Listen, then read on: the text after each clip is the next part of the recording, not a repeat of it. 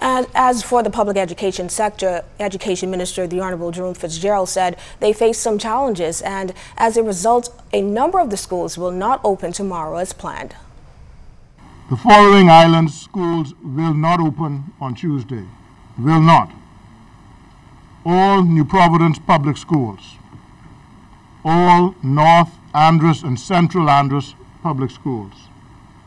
All Berry Islands or the Berry Island public schools. All Grand Bahama public schools. I wish to again reiterate that no schools, no public schools, will open on the islands of New Providence, North Andros, the Berry Islands, and Grand Bahama. We wish to emphasize that private and independent schools will determine when they will be in a position to resume schools and provide the public with notices to that effect. We understand, of course, that electricity and the restoration of electricity will be a major component.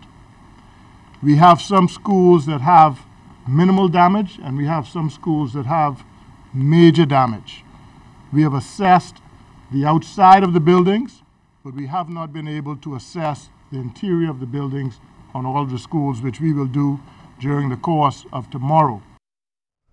As for the private sector, officials of the Catholic Board of Education announcing that schools in New Providence and Grand Bahama won't open this week as well. However, all staff and teachers are asked to report to school at 9 o'clock tomorrow morning. They say that students should be able to return to school on Monday, October 17th.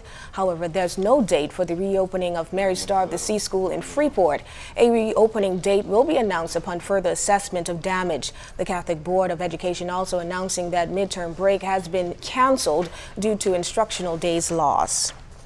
The Anglican Central Education Authority wishes to advise that following initial assessments of schools in New Providence, Exuma, and Grand Bahama, the decision has been made for them to remain closed until further notice. As such, students and teachers are to remain at home until schools are ready for normal operation. Teachers will be contacted by their administrators when they are ready to report to duty.